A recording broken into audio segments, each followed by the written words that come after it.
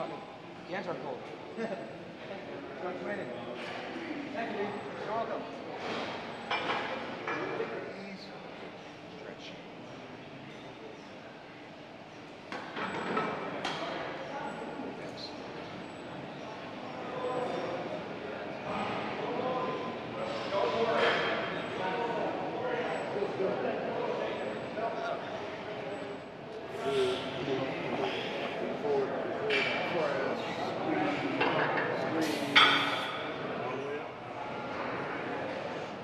Squeeze.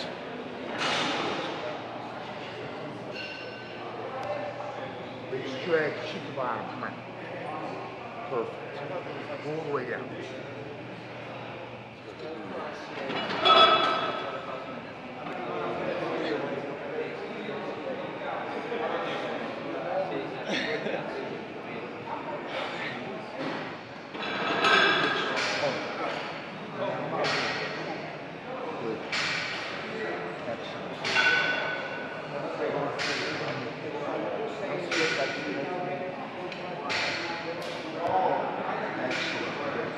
Up, on the bar. Very good. Get up, squeeze. More. On the negatives, I'll get somebody.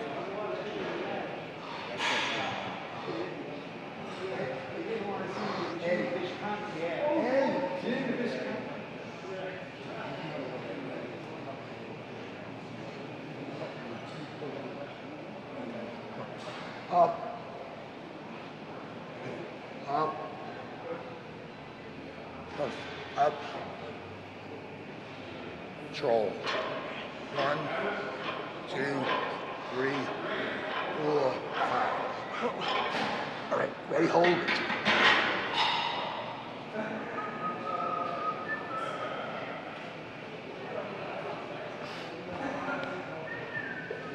One more. 1, 2, 3, 4, 5. Okay. Okay.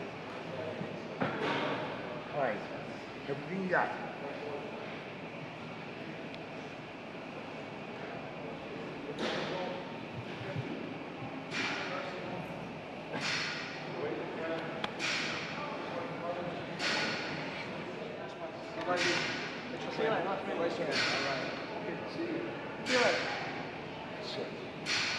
Started bodybuilding, sort of probably like everyone else. I always looked at Arnold because he was the most known. But then, I sort of didn't, because Arnold was so much taller than me, and I knew I'd never be that tall. I sort of couldn't really relate to his body type. So I sort of started liking people like Tom Platz, anyone that was sort of freaky. Sergio Oliva, who had the big arms and just that thick, dense-looking bird or fox with all that thick muscle. And then I was like, I always liked Tom Platz's legs, one that looked like that. But then as things went on, I sort of like Eddie Robinson for his freaky legs and arms. But if I was to say at this stage who I liked the most, would probably be like probably Mike Matarazzo's arms and calves because they're so freaky. But yet, one overall would probably be like Paul Dillette. I really like Paul. He's a nice guy.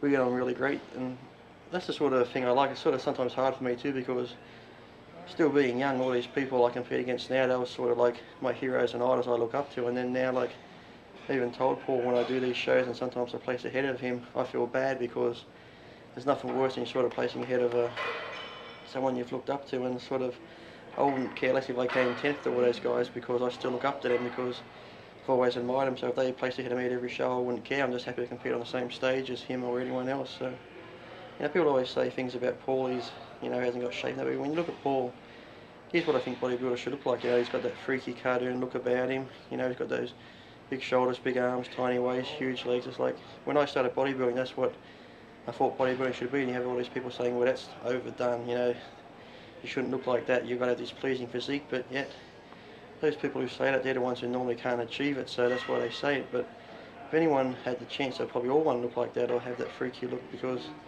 that's what we all aim for. When you look at cartoons these days, look at action figures, they've all got that freaky look about them, that sort of muscles bulging out everywhere. So that's what I hope to achieve myself. I want to, people say I look like that now, but to me, I'm not satisfied. So as long as I'm not satisfied, that always makes me train harder. So, you know, I'm just going to see what happens. I'm just going to try to get the freaky look, and You know, sometimes when I look at Paul, I think, you know, there's no way I can look like that. But then sometimes I think, hopefully I can. So, you know, I'll see what happens. But they're the sort of people I look up to now. Paul, Mike Matarazzo, like Aaron Baker's got a great sort of freaky physique, I think. And anyone that's normally freaky with body parts, like I admire Chris Cormier, Flex Wheeler, but they got the nice shape and they got nice muscle mass too. But you know, it's like those the physiques like Flex and them I really admire. But to me, I could never look like that because I haven't sort of got that body type. So I've always gone after the freaky type. Whereas I still respect all those guys for what they've done with their physiques. But me personally, I like the freakier type. So that's why I always try and look like I picture like the cartoon characters or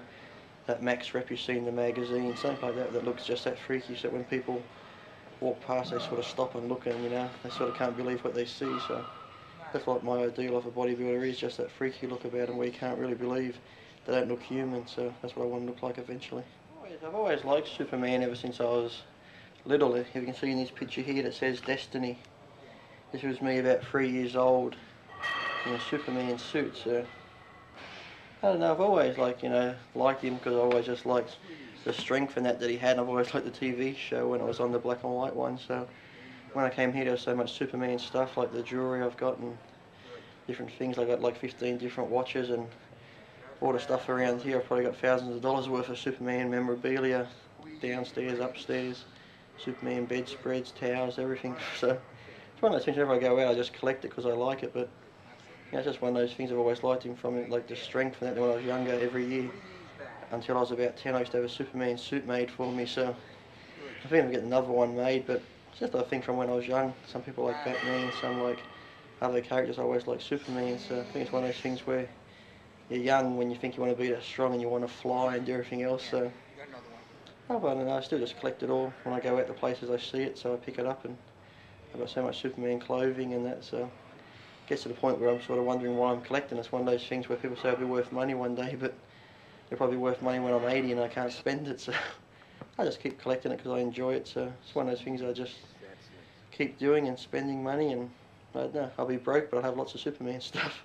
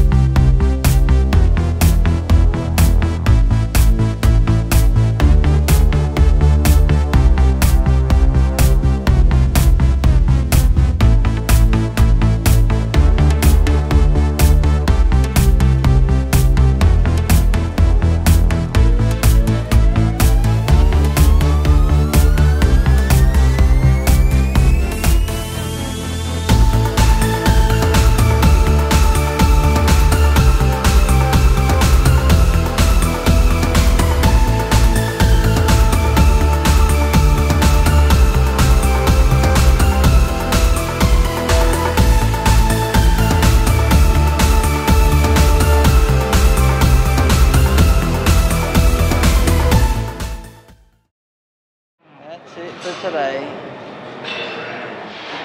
2 more days and I can go back to normal eating, normal life until the Olympia.